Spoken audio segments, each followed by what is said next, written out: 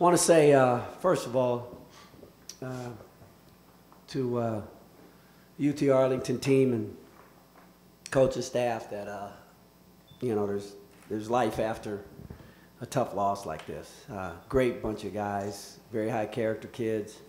You know, you hate to see other people in pain when you're celebrating, but that is the NCAA and it is March Madness. But Scott and his staff and players did a phenomenal job of improving all year long.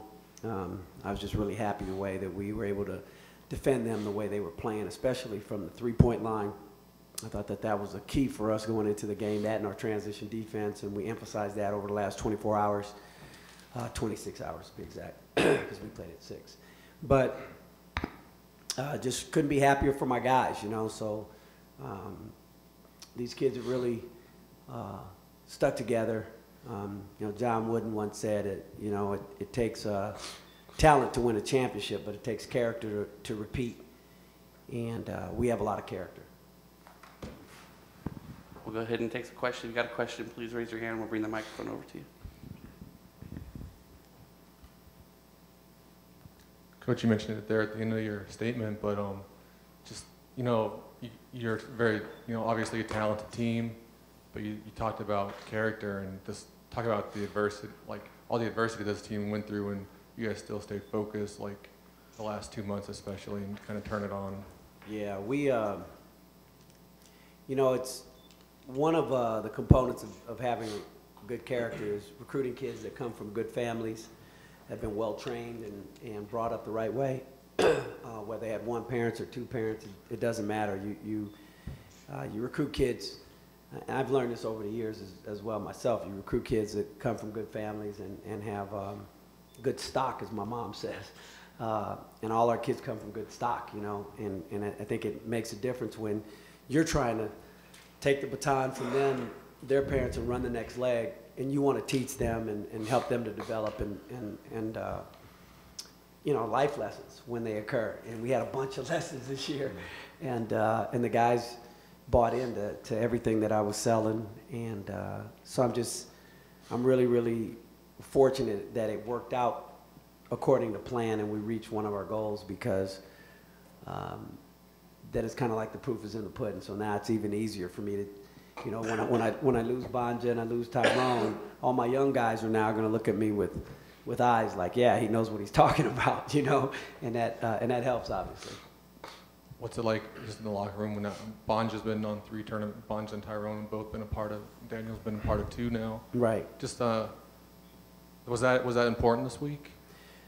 Was that what? Was that important this week? Just having there's no question. We can talk about that.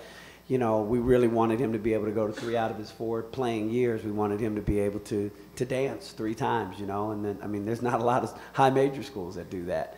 It's a phenomenal feat when you look back at what we've been trying to do here at the university ever since I took over 6 years ago. You know, there's a lot of skeptics in every college town. And I think the key is the people above you, if they get it and they understand what you're trying to do, then you can't worry about the bloggers and the internet and the fair weather fans, you know. When we look up in the stands in Las Cruces and maybe there's only 5,000 or 4,000 or 6,000 in a 12, 13,000 seat arena, you got to say the right people are here. You know, the right fans are here. And as you continue to prove yourself, then that number will grow. And eventually, you know, we can be a Gonzaga. You know, we can be a UConn, which has a small community that has a large, you know, success. You know, and I guess Gonzaga is a better example right now with them being, you know, #1, or I don't know if they still are or not, but that's how we dream. You know, you got to dream big, and then when you hit a roadblock, you got to go back to work and dream bigger. So I just, you know, I can't say enough about the alignment above me, you know, from our Board of Regents to our president to Dr. Boston. I mean, you know, the guy's like a supreme mentor to me. I mean, he's taught me how to be a head coach. And, you know, a lot of people kill him a lot of times for different things. And, you know, we have limited resources, you know, relatively speaking. You know, they want me to clobber my rivals every year, you know, well, okay. Everything's relative, you know, so I'll take dancing every year. If it's okay with my community, I'll take dancing every year. So, enough said on that. Let's get back to positive stuff.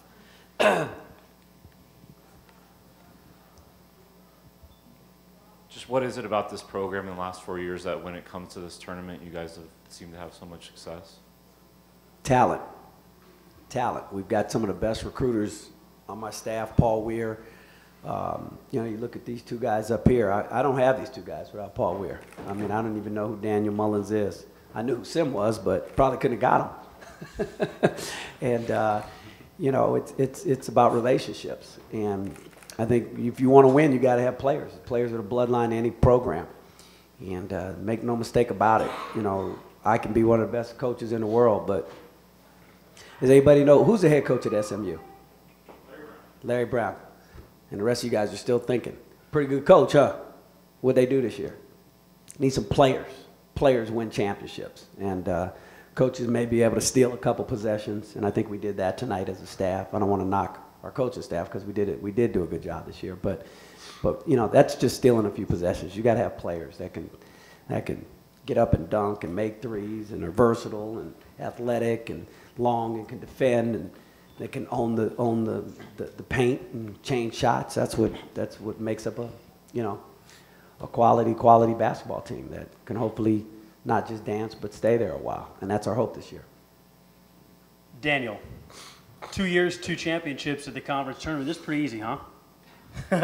Just talk about all the success that you've had in Las Vegas over the last couple of years and how special it's been for you. I mean, yeah, like you said, 2 years, 2 championships. That's great. And I'm fortunate to be able to have 2 championships in 2 years. Sim, as the freshman, just the second freshman ever to be the MVP of the WAC tournament. How special is this for you in your first year after all the work you put in last year during your redshirt year to see all this pay off this year? It's definitely a great feeling, seeing where all my hard work came from. It's a blessing, honestly. I don't really think I could come this far, but I guess you see how much hard work takes, how far hard work takes you.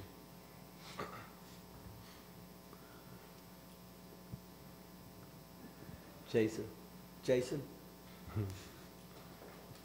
Bandja and Daniel, can you just talk about, I asked Bandja this outside, but how is this tournament, how is this championship team a little bit different than last year's, would you say? Can you compare the two?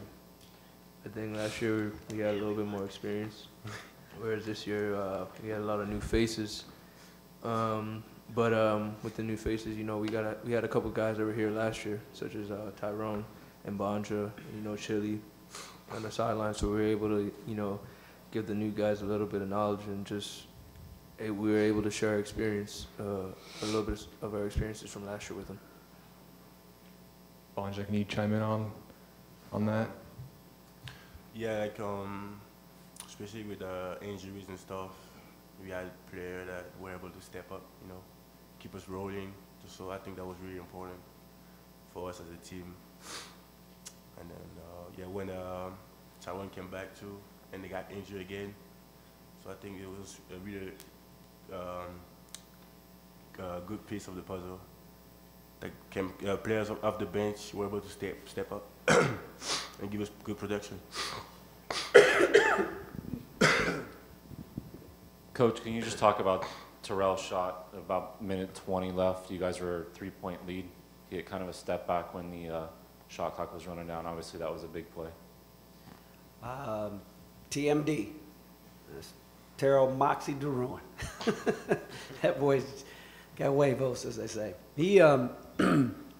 He's such a competitor, When I was subbing him out, I think it was about 5 minutes to go, and I had called a play, and I wanted to get some clock management in, and we were up, I think, 6, and he came down, and luckily he got fouled, but I wanted him to come down and roll into a set that would exhaust some time and then get a shot towards the end of the shot clock. We wanted to get a touchdown deep. So I subbed KC back in. It was about 4-something left. I just saw the look on his face. He was just like, man, Coach, you got to roll me. I know what he's thinking, But, it's a family, And right now I wanted somebody who was going to do a certain thing for me. And I knew he would get back in the game. And so, and I had no doubt in my mind that when he got back in, he would be okay. But I wanted to get in his ear first and tell him what he needed to hear. And then the power went dead in the building. And then he made the shot, and we don't have a record of it because the lights went off. So, next question. Anyway, but you heard the answer. For the most part, what happened on that shot was, you know, he makes big shots like that. And as a kid who's got a lot of moxie, you know, it doesn't surprise you. And so he's going to be a great player. You know, if I could take some of the characteristics from KC and take some from Terrell, you know, they'd probably be a first-round draft pick. So I got to get them both to get a little bit from each other, and I think we got a great combination with the two right now. Coach, what does it say about the state of the program that you have 3 players that started on opening night not in the lineup for a good portion of the conference season, and you guys still were able to do what you did and then come in here and win the tournament championship? Well, depth, you know. It comes back down to players again. I mean, you think about recruiting and, you know, Kevin Aronis and Remy Berry and Ronaldo Dixon. I mean, these guys are players, and they weren't starters, and they played, you know, significant minutes. Who else was in that starting lineup? Anybody that wasn't starting initially? No, I think that was Terrell. Yeah, Terrell got a lot of minutes as well. Yeah. So, I mean, there's just guys that. This is a great team, man. This is a great team. I mean, these guys are so fun. And I would have been crushed had we lost this game. That was my fear. My fear was the pain that these kids would feel had they lost tonight. And I had to keep just shaking myself and saying, you know, well, I got to be better prepared. I got to make sure that I'm, you know, just that I'm ready, And my staff does a phenomenal job, you know, from Ryan Mack to Coach Brown to Coach Delk to Coach Weir to Josh Dacey to the whole crew. I mean, we just have a fantastic chemistry in the offices. You know, I got guys here sitting, Samson Coyote and Gerald Lewis, who are part of our family and part of these guys' lives that aren't even with us anymore, but they travel here to Vegas to be with us because that's who we are. New Mexico State Aggies are a family, and I'm just so happy for these guys. It's just an incredible feeling, man.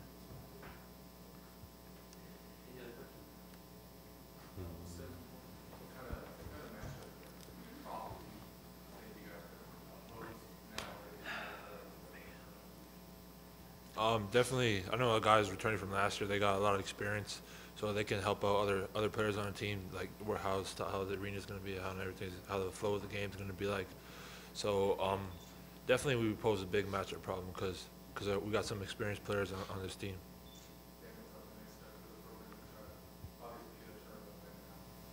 Yeah, most definitely. You know, last year we weren't able to get a win. So this year, most definitely, we're looking to at least get a win and then try to advance in the tournament.